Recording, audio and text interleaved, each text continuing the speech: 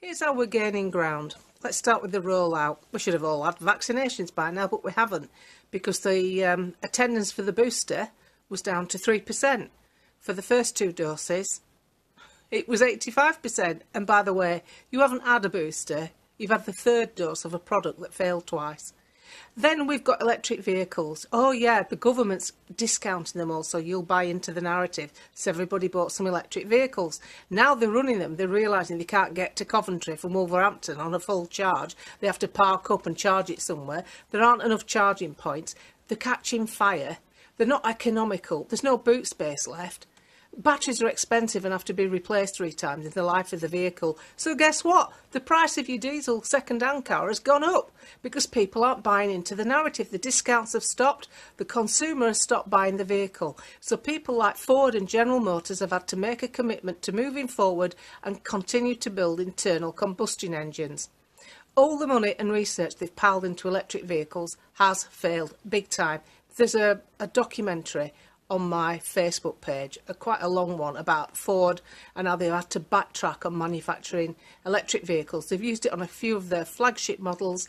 They haven't liked it. People stuck in snowstorms. There's a lot of places in America you can get stuck in a snowstorm. They can't put the heaters on to keep warm because they run the battery flat and the vehicle won't move. There's so many drawbacks. Nobody wants to think there's kids mining cobalt and lithium just to make batteries so we can pretend we're green. Batteries that end up in landfill. Yeah, that's right, landfill, just like the wind farm sales, because they're made of fiberglass and they end up in landfill. Not very green after all, more like a toxic waste hazard. So people can see this now because the narrative's been unfolding for a while and people will not buy into fake news. You can only fool them once and they've had the chance, they missed it. People have noticed that billionaires have got wealthier and millionaires have been created through the lockdown. Well, they've watched their own small business smashed to smithereens because they couldn't even operate because it was considered too dangerous for a virus that 99% of people recover from. And the people who died from it generally had other health conditions wrong with them. So you can't do this to people. You can't turn round to people and expect them to believe that narrative when, if you do a bit of research, in 2018, 17 and 18, in a 2-month period, December and January, 65,000 people died from the flu. 65,000 in 2 months, 11,000 in 1 week in January. Nobody said anything. Nobody locked the country down. Nobody was scared to go to the supermarket. Nobody wore a mask. Because it's just a fact of life. It was a bad flu year. And to add insult to injury, when people were out and about during lockdown, where did the flu go? So people aren't stupid. So all these things that they're pushing at us, these big corporations and big government, the people are actually rejecting the narrative. Just because the mainstream media don't tell you this doesn't mean it's not happening, because if you look on social media and you can encourage your friends to start getting the news from their own research, they don't even have to listen to people like me. I'm one of the few that does this unpaid. They need to start looking away from the telly, because the telly isn't covering it.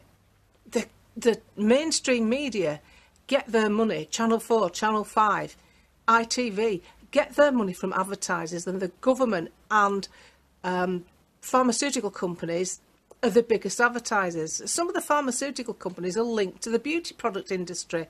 That's mega business. And the reason that they're failing is because we aren't listening to the narrative anymore.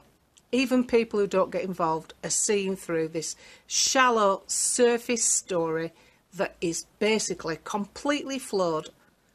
Cancer patients in remission, now getting aggressive cancers. People getting spinal cancers, they've never seen it in such numbers. We all know what's going on here. We all know what's happened. And when cancer specialists like Professor Angus Dalgleish are begging the government to stop the rollout, you've got to ask yourself why this isn't big news. And ask yourself why these things, why are all the politicians, forget the government, the whole parliament ignoring excess deaths in working age people? Look at what's going on here. We have been assaulted by our own side, but we're not putting up with it because we're kicking back.